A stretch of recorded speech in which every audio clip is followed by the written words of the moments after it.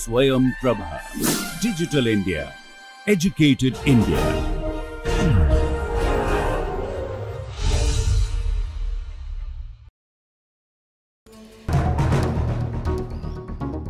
Jnanam Paramam Dhyayam. Knowledge is supreme.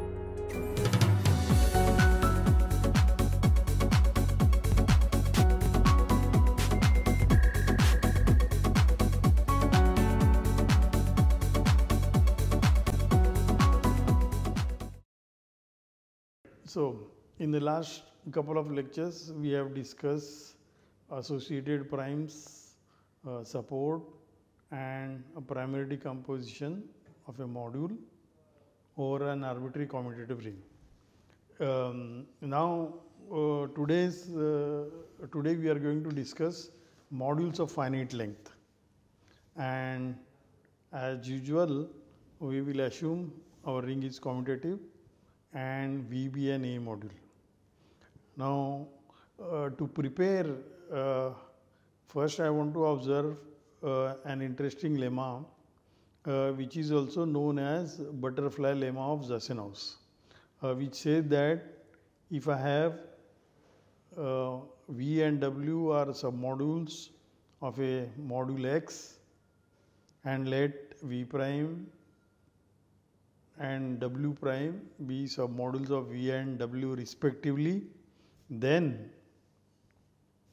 if you look at this quotient module V prime plus V intersection W and modulo V prime plus V intersection W prime, this is a submodule of the above because W prime is a submodule of W. This is isomorphic to W prime plus W intersection V modulo W prime plus W intersection V prime. So, we want to prove these modules are isomorphic. And why is it called a butterfly lemma? I have drawn a picture here. So this picture looks like a butterfly. That is why it is called a butterfly lemma. Okay, how does one prove this? So, by symmetry, see this. By symmetry, it is enough to prove that this left hand side module is isomorphic to V intersection W modulo V prime intersection W plus V intersection W prime. Because if I prove this and then this equal to this, so that is very easy to see. Now, V intersection W is a submodule of V prime plus V intersection W. This is bigger one. Similarly, V prime intersection W plus V intersection W prime is a submodule of V prime plus V intersection W prime, because this one is contained here and this one is contained here. So, these are the submodules, and now we have therefore the map. We have a natural map.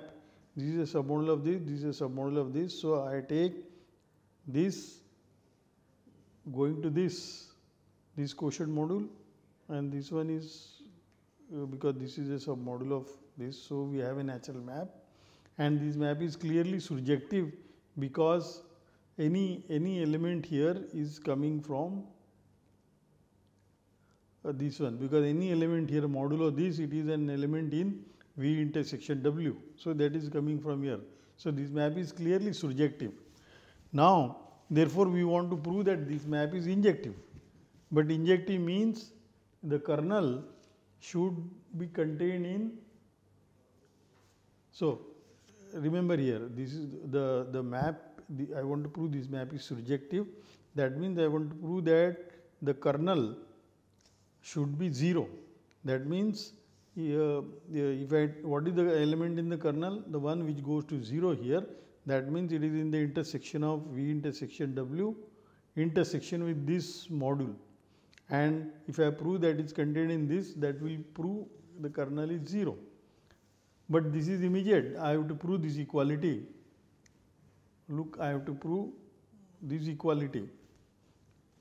So, if we take element in the left hand side, that is of the form x plus y, where x plus y is in this as well as in this, where that x is in V prime and y is in V intersection W prime.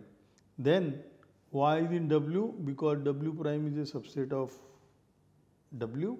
So y is in W, and therefore x plus y is in V prime intersection W plus V intersection W prime, because that's obvious. So that proves the kernel is 0. Therefore the map is an isomorphism, and therefore it proves the Zassenhaus butterfly lemma. Now how am I going to use it? So first let us define, let us make a definition. A module V, and suppose I have a finite sequence of submodules decreasing, where it starts with V and ends with 0, and then the quotient modules, successive quotient modules, V1 by V0 by V1 and so on, Vn minus 1 by Vn, these are called quotients of this sequence. So we say that the sequence, the decreasing sequence of submodules and another one decreasing sequence of submodules, they are equivalent if the number of submodules are same, m equal to n, and there exists a permutation on n letters such that the quotients are isomorphic, the Vi by Vi plus 1 and V prime sigma I by V prime sigma I plus 1. If these quotients are isomorphic for all 0 to n minus 1, then we call these two decreasing sequence of submodules to be equivalent. Also, we say that the sequence of decreasing submodules which starts with V and ends with 0, there is a refinement of a sequence V0 to Vn to Vn, V0, the decreasing sequence of submodules, the lengths are different, but we say that this is a refinement of this if each Vi appears in this sequence V0 prime, V1 prime and so on. If it appears there somewhere, then we say that this is a refinement of this. In other words, we should be able to, this V prime sequence is obtained by inserting some more terms in the given sequence. Then we call it a refinement. So that is what it is, that all these V's, Vi's appear in this sequence, then we call it a refinement. Okay, then now very important theorem of Schreier. Schreier's refinement theorem says that if I have a module and if I have two decreasing sequences which starts with 0 and ends at V, this is another one of submodules, they have the equivalent refinements. So the terms may not be the same here, but I can, both of them will be refinement of some bigger sequence. So we want to prove that these, we want to refine them both so that they become equivalent. Alright, so for I equal to, I am going to insert more terms in both the sequences. So let us define for I equal to 0 to n minus 1 and j equal to 0 to m. M is the second, m is the number of submodules in the second sequence. So Vij, that is Vi plus 1 plus Vi intersection Wj, and it is clear that Vij contains Vij plus 1 because the Wj's are decreasing. And what is Vi naught? Vi naught is by definition j is 0, so it is Vi plus 1 Vi intersection W naught, but W naught is whole V, so this is Vi only, and this is Vi plus 1, and that is decreasing, therefore it is Vi. So therefore, and what about Vim? Vim is Vi plus 1 by definition, Vi intersection Wm, but Wm is 0, so this is nothing, so this is Vim is Vi plus 1. This is true for all I from 0 to n minus 1 and j from 0 to m minus 1. So therefore we have V here, which is V00, which is which contains 0 1 and will go on decreasing till V0m, but V0m is V1 because I is 0. So, this is V1, and now you start with V1 0. V1 0 is V1. So, these actually same term. Therefore, I wrote equality here. This again the same V1 1 goes on till V1m, but V1m is V2 and so on. So, we have such a decreasing sequence, and where this equality equal to this equal to this and so on, and this last one is Vn, which is 0. So, therefore, this sequence which I have defined, it is a refinement of the sequence, it is a refinement of this given sequence of decreasing submodels V0 to Vn. Alright. And what are the quotients? Quotients are of the refinement Vij modulo Vi comma j plus 1. But these are the quotients. So, that is because we have noted Vim is Vi plus 1, which is Vi plus 1 0. So, this is the refinement. Now, similarly, I can now use the other sequence to define Vji equal to Wj plus 1 plus Wj intersection Vi, and this I do it for 0 to I equal to 0 to n and j equal to 0 to m minus 1. So, therefore, by the same way we get a refinement Wji. Now, j I is running from 0 to n minus 1 and j is running from 0 to m minus 1, and this is a refinement of this, and the successive quotients are Wji mod Wji I plus 1. But now, we want to prove that these quotients are same. So, butterfly lemma will tell us when I apply to V equal to Vi, W equal to Wj, V prime equal to Vi plus 1 and W prime equal to Wj plus 1, we will have this quotient.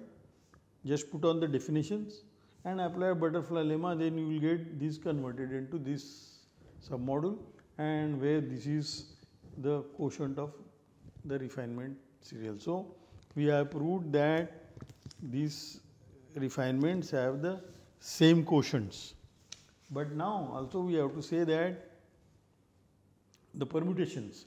So, because look at the pairs I comma j, I is varying from 1 to n minus 1 and j is varying from j to 0 to m minus 1, and j the other way, just interchange the coordinates. So, the numbers are same. These two indexing sets have the same cardinality, and the sigma is a permutation. When you switch the coordinates, this is a permutation. So, therefore, this is a permutation. So, therefore, we have proved the assertion that these two sequences have the common refinement. Okay, so this also I want to recall a definition of a simple module. Simple module means, first of all, the module is non-zero and the only submodules are 0 and V. For example, if you are over a field, if A, the base ring is a field, then K is simple K module. More generally, if you have a vector space, then vector space is simple if it is non-zero and the dimension should be 1. So, when the dimension is 1, it is non-zero. So, I do not have to say it is non-zero. So, vector space is simple if and only if the dimension is 1. Alright, now how do you test some modules are simple or not?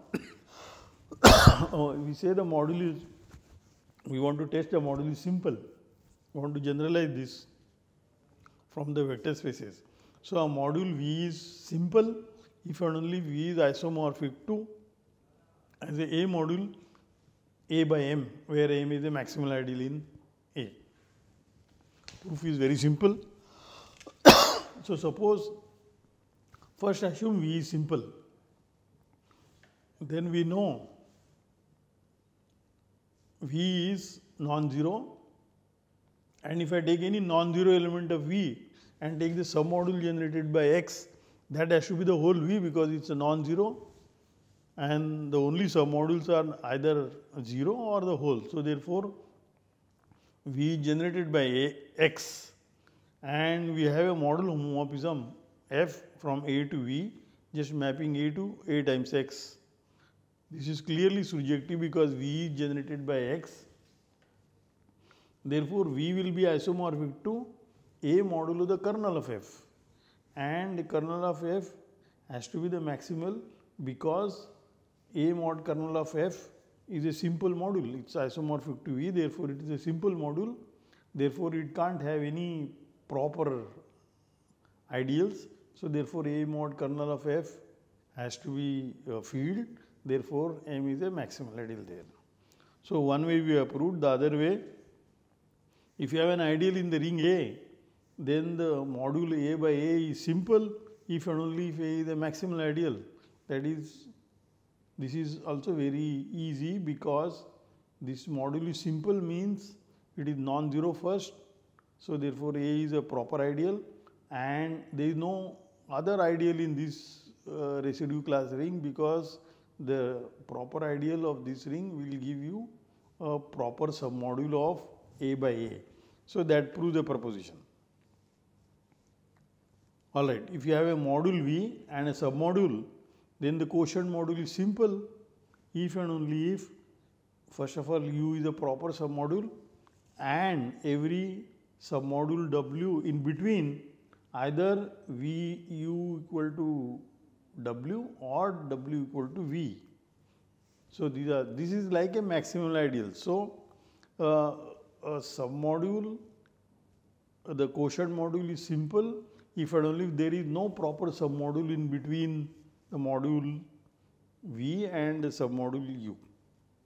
Now, this allows us to make a definition. A decreasing sequence of submodules is called a composition series or Jordan-Holder series if all its quotients are simple submodules. That means you can't, first of all, that means these are proper inclusions and you can't insert anybody in between. That means you cannot make this sequence refine. So, that's what one has written. So, the composition series or Jordan-Holder series means in between any two terms there, we cannot insert any proper submodule for every I. Equivalently, this given decreasing sequence of submodules has no proper refinement, and in this case the natural number n, that is called the length of the Jordan-Holder series. So, the next theorem is Jordan-Holder theorem, which says that any two composition series of a module are equivalent. That in particular they have the same number of terms. So, that means in particular they have the same lengths. This is very important theorem. It was proved for the groups first, the abelian groups first.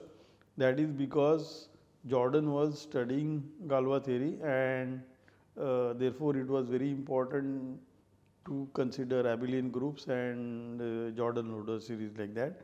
More generally also one considers such a series for arbitrary groups, but you have to assume that in the decreasing sequence of subgroups, each one is normal in the next one and so on, because then the quotients will make sense. Okay, the Jordan-Holder theorem is clear from Shay's refinement theorem, because once you have a composition series, you cannot refine any more, and therefore it has to be refinement of itself only. So, therefore, if I take two composition series, Shay's refinement theorem says that they have a common refinement, but each one is a refinement of itself. So, therefore, these any two composition series are equivalent, and in particular they have the same number of terms and the same quotients also. So, that is Jordan-Holder theorem. So, remember that the Shay's refinement theorem is more general and it was proved later than the Jordan-Holder theorem. Actually, but now the proofs, I have used the theorem which was proved later because it was more general. Anyway, so now we can make a definition an A module V which has a composition series, that is called a module of finite length. And in this case, the length of that composition series of V have the same length. This is well defined because we have just proved in a Jordan order theorem that any two have the same length. So, this length is well defined, and that length we call that is the length of V, and it is denoted by LAV. So, length of V as a module. Okay, note that when will the length be 0? That means the Jordan order series, it has a composition series and that has only one term, namely 0. So, V is 0, that is equivalent to saying V is 0. When will the length be equal to 1? That means V has to be simple, because the composition series starts with V and ends with 0, and there can't be any more terms because all the terms are not there, because length is 1 and therefore the quotient is simple. So, that means V by 0 is simple. So, that is V is simple. So,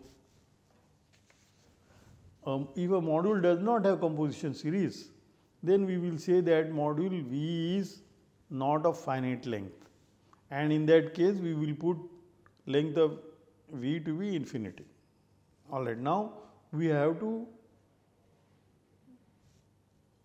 make a criterion. How do we decide whether a module has a composition series or not? And now we are discussing that. The corollaries which I deduce from Jordan order theorem, that will lead to some answers. Alright, so suppose I have a module of finite length, then any strictly decreasing sequence of submodules can be refined to composition series. But the assumption is V should have finite length. Okay. In particular, the length of every such sequence is at most the length of the module V. So, this should be V.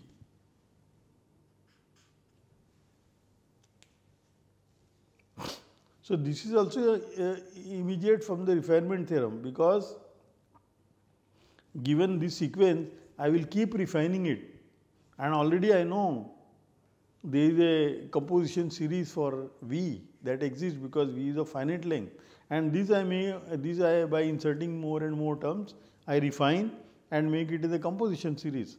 But then these two composition series have the same length, and therefore this M will be at most length of V, because length of V is by definition length of a composition series. Now, this one, the next proposition will allow us to compare the lengths of a module and its submodule and the quotient module. So, if V is a submodule of V, U is a submodule of V, then length of U as a module and length of V by U as a module, that is same thing as length of V. Alright. So, this formula is even true for when the length is not finite. Okay. So, that is the next statement is, if a length of V is finite and U is a proper submodule of V, then length of U is strictly smaller than length of V, because we can increase the composition series at least by 1. This is a triviality. So, length of V is finite and U is non-zero, then length of the quotient module is strictly less than length of V. If length of U is finite and length of V by U is also finite, then length of V is also finite. This is also easy because length is finite, so U has a composition series, and this is finite, so it has a composition series. So, lift the elements in the composition series and you will get a composition series. So, I will not prove this proposition, it is left as an exercise. Alright. So, similarly, so we can deduce immediately from this, if I have a short exact sequence of A modules, V prime to V to V double prime, this is a short exact sequence, means it's here the kernel of this map equal to the image of this map is injective and this map is surjective. That is the meaning of the fact that this sequence is an exact sequence of submodule A modules. Now, the assertion is if V is of finite length, V is finite length if and only if this middle one is finite length, if and only if the outer ones also are of finite length, and in that case the length is additive. That means length of the middle one is length of V prime plus length of V double prime. Alright, this is because you can think this is a submodule of this and V double prime is a quotient module of this. So, the earlier proposition will tell you this length is additive. So, this is also, see, this property can be described by saying that length is an additive function on the category of A modules. Okay, more general version of this corollary is